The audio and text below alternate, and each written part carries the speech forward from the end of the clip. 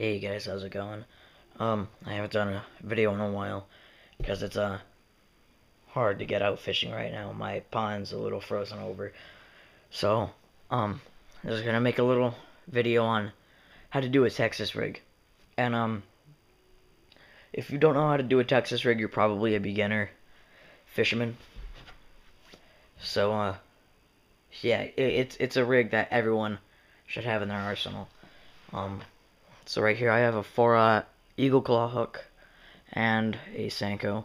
If you can't tell, I'm a little sick right now. I have strep. But, I'm just gonna take this and stick the point right in there until it's until it's basically just past the barb, and then you're gonna want to stick it out the side, slide it up the shank, and once it gets here, you're gonna want to spin it and bring it up. Then you want to cover the eye right there. It would be easier if I had line on, let's just skip that.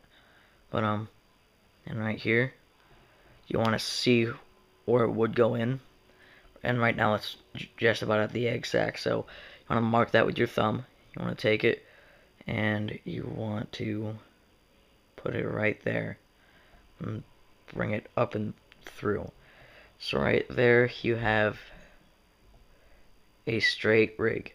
And if you want, you could skin hook it, which is basically you take the shank and you lift the worm up and you bury the shank into the worm, so it's completely weedless. I could run my finger right over that with no problem. Then when the fish bites down, hook is exposed.